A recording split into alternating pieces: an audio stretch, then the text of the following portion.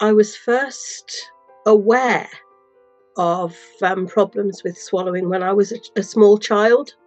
I can remember not being able to swallow foods like meat and bread, and eggs making me sick, literally vomiting after eating eggs. Yeah, it took a long time to get diagnosed. As time went on, as I got older, I started refusing foods. I learned coping mechanisms because my mother was told I was just being a naughty, fussy child. There was nothing wrong with me, and I just needed discipline. We went through lots of years of me being punished for not eating. And then I decided to take control by training as a chef.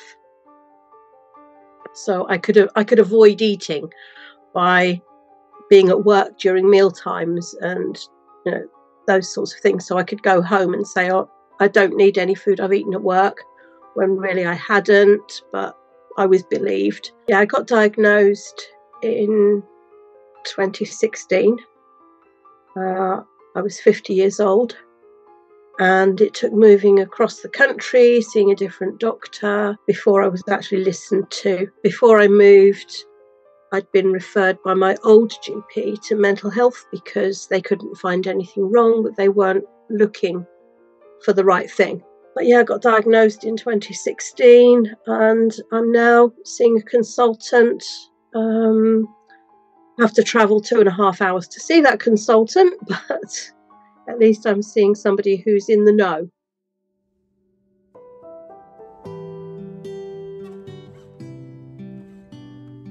I'd met Amanda from EOS Network before it was EOS Network, but I met her in London at Allergy and Free From show, and we got talking, and she suggested that from what I was experiencing, it could be eosinophilic esophagitis. She has such a passion, and I know it all comes out from her being in difficult situations with her children. She has such a passion to help everybody else, and I just want to thank her so much every day. I could give her a hug and say thank you, because quite honestly, I don't think I would even be here without her. So I had that information to take to the doctor.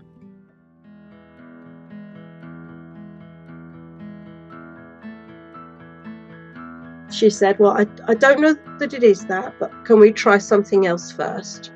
I've tried everything that I know of, so go ahead, let's try. And that didn't work either. It was a muscle relaxant. She thought I had just tension in the muscles, in the esophagus, and it didn't work. So she then referred me for endoscopy, and they took biopsies, and there was the confirmation of EOE. That was the first time I'd had biopsies taken at an endoscopy. Before that, I only had one endoscopy prior to that, and they didn't take biopsies.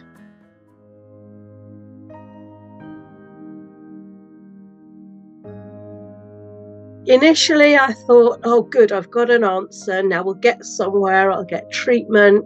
They'll know what to do. I'll get the help. No, I ended up with a dietitian who gave me a long document from a hospital in London with all the protocols and what should happen about eliminating foods and then reintroducing.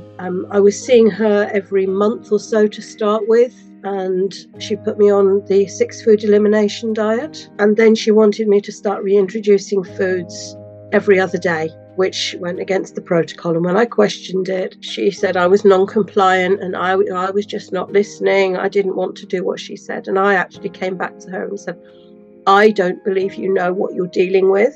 Can you find me a dietitian that does know? I had to contact EOS Network to try and find somewhere, a hospital that would know how to deal with it for some options. I ended up going to Southampton, and I live in the Forest of Dean and the far side of Gloucestershire. But yeah, they took me on, and I go down on occasion. Now I do mostly phone appointments.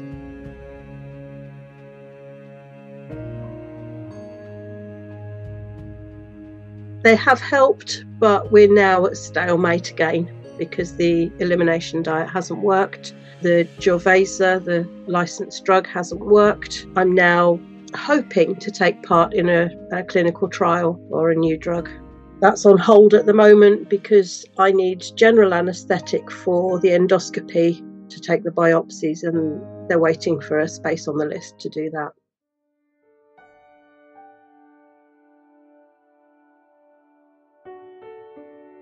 I'm taking rabeprazole, which is a proton pump inhibitor, so that stops my stomach producing acid, which has helped quite a lot, but not enough.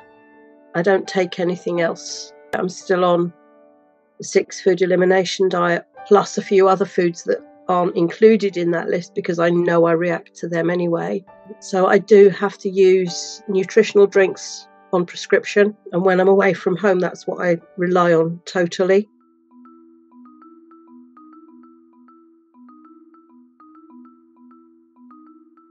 I would have liked to have somebody who knew what they were doing initially, that they knew what they were looking for, but when you think about EOE's only been recognised for coming up 30 years now, and I'm 56, it's, they didn't know about it, so I can't knock them for that. They're trying now. Yeah, people who know what they're doing, what they're talking about, and actually follow the protocol.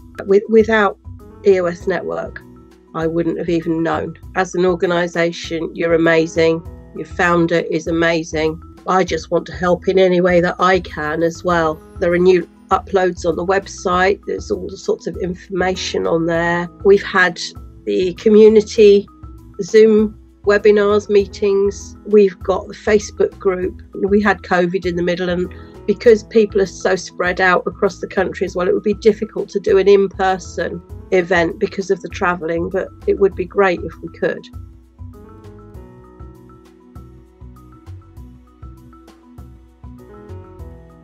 My husband was pleased to finally get an answer, because he found it quite distressing if we were out for a meal and I would start to have trouble swallowing, he would worry. He still does. He's got very, very good at reading labels and coming up with ideas to make meals in a different way. Some of my family are, okay.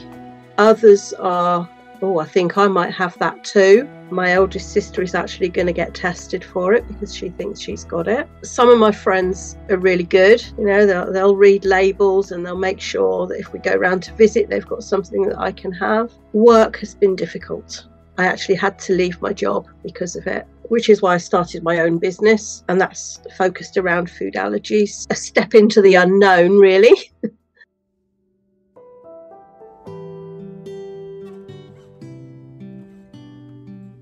People, when you're out as well, they look at you like you're mad when you say, well, I can't have this and I can't have that. And you send a long list of foods that you have to avoid, and then you get an email back saying, sorry, we can't cater for you. So as much as I appreciate that honesty, it's not being very inclusive, and that hurts. I was actually not invited to my own mother's 90th birthday party because I was too difficult to feed. It's too complicated. So that hurts.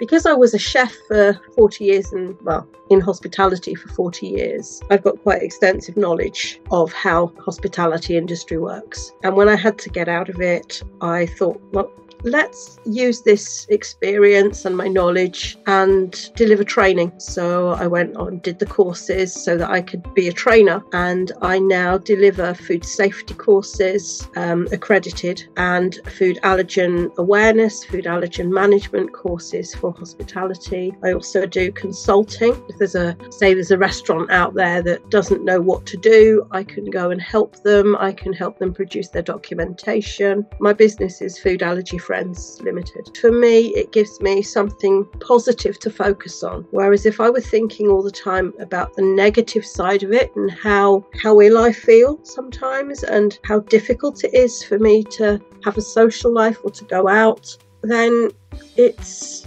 easy to get into a downward spiral and get depressed. And that's not me. I don't want to be depressed. You've got a choice. You can either walk away and give up, or you can try and fight. And I chose to fight.